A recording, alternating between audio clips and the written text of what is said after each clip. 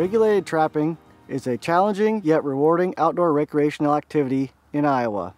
Trapping has many benefits. It helps manage and control high populations of fur-bearing species, which reaps benefits to non-game species, helps control damage to private property, and also benefits those species that may be endangered.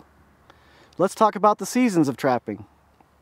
Fur-bearing animals are raccoons, skunks, mink, fox, red and gray, coyote, bobcat, otters, possums.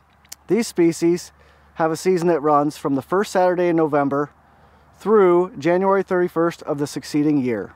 Beaver is also another fur-bearing animal that has a season that starts the first Saturday in November and runs through April 15th of the succeeding year. There's usually no limit on fur-bearing animals, but we do have a couple. You can have 2 otters per fur harvester. Bobcats are another animal that has limits. Bobcats are limited to the county you are trapping in. Some counties limit a trapper to 3, and other counties the limit is 0. Make sure you consult the regulations to determine how many are allowed in the county you are trapping in. Now we know about the seasons, let's talk a little bit about some of the trapping regulations you'll need to know. First off, you need to buy a fur harvester license along with a habitat fee. Most fur harvesters are required to have a license and a habitat fee unless they meet a special exemption. Now that you got your license, you get to get your traps. All traps are required to be tagged, whether it be a snare, foothold, or conibear. These traps must be tagged while you're out in the field, including the ones that are inside of your truck. Pre-staking is allowed on private property. On our game management areas, pre-staking is not allowed. When trapping in Iowa, you're required to check your traps every 24 hours. Traps that are set underwater with the intent to drown are not required to be checked every 24 hours.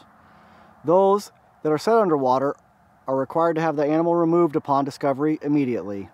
Iowa's roadside ditches are open to trapping.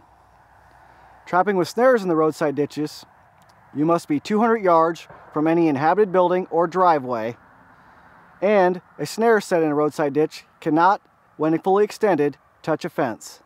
Conibear traps that are under 8 inches set in a roadside ditch must be 5 feet from a fence. If you have a conibear trap set within 200 yards from an inhabited building or driveway, you must have permission to have that trap there. If not, the trap must be 200 yards from an inhabited building or driveway.